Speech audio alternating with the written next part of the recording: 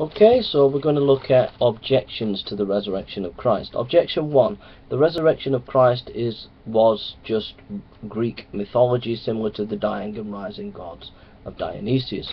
The reply to that is the new scholarship that's been done by people like N.T. Wright have clearly shown that the Gospels are rooted in 1st century Judaism, so that's hit on the head. Second objection, the resurrection of Christ is not historical as it's developed from Jewish myth. That can be hit on the head quite clearly by this, is that when the Gospels are being written, and when Paul's epistles and the other epistles are being written, they use the Gospels, they use the Old Testament in a couple of ways. Number one, to see if there's prophecy. If you look at the Gospel of Matthew, you will see the prophets are mentioned time and again to prove prophecies about Jesus Christ's life. Secondly, the Gospels, the Old Testament is used as allegory. For example, Paul in Galatians uses about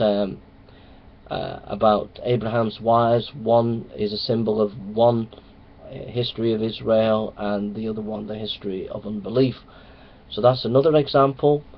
The third example is the Gospel writers, Jesus and the apostles, using it for teaching. So they will quote a text such as the Lord quotes Deuteronomy on the issue of man shall not live by bread alone, etc. So these are the examples of how the New Testament uses the Old Testament.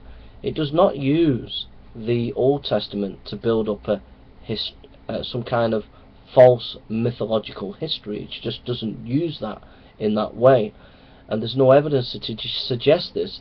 So people who use this kind of argument are just using subjective arguments. The next one is the resurrection of Christ did not happen as the gospel texts are contradictory.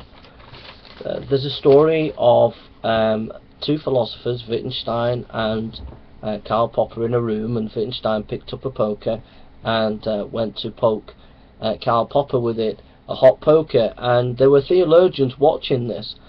And afterwards they reported about what they saw, but they reported it, the theologians, in different ways. Now they'd all seen the event, but they reported it in different ways. And there are these so-called contradictions in the Gospels.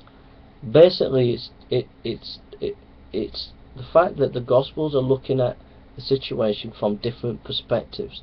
Doesn't mean to say that they're contradictory, it just means that they're looking at it from a different perspective. And life is complex, and that's why the Gospels are complex on the resurrection and difficult to work out what happened here and what happened there. If they were false examples of history, they would have been fabricated and they would have been simplified so that we could have read them in a more convincing way. But the Gospels are being true to life and showing you the complexity and the messiness of what life is for the disciples when they saw Jesus. And then the final objection is, well, Jesus didn't rise from the dead because science says that miracles don't happen. Science doesn't say miracles don't happen. Science cannot say a miracle can happen, and it cannot even say it can happen or can't happen. Science can't do that.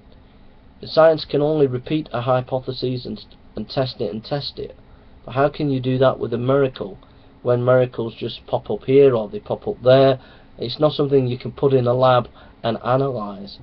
All you can do is go to the data and analyze the data, the historical data, and on the basis of that data be open-minded for you to investigate and whether you believe the testimony of the people who were given that evidence.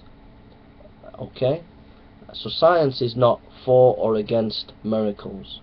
Alright? We have seen the resurrection of Christ change lives, and we have seen Jesus' life is rooted in real history. The fact that Jesus' death and being buried by Joseph of Arimathea has good historical grounds. Finally, it was demonstrated that the early church witnessed to the resurrection of Christ. The main objections, Greek mythology, Jewish mythology, contradictory accounts, and scientific naturalist account that there are no miracles, have all been dealt with. Now, all skeptical views can never account for all the facts we know about the resurrection of Christ. The only view that makes sense of all the facts is that Jesus rose from the dead.